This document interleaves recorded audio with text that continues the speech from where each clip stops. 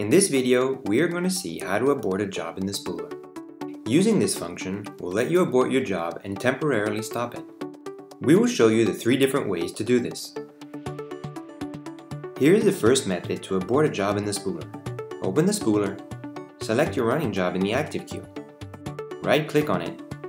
In the menu that appears, click on Abort. Here is the second method to abort a job in the Spooler.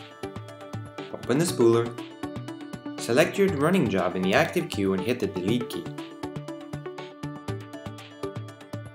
Here is the last method to abort a job in the Spooler.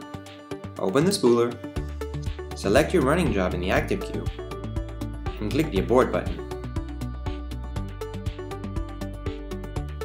For any help with our software, be sure to visit our Caldera Desk Knowledge Center.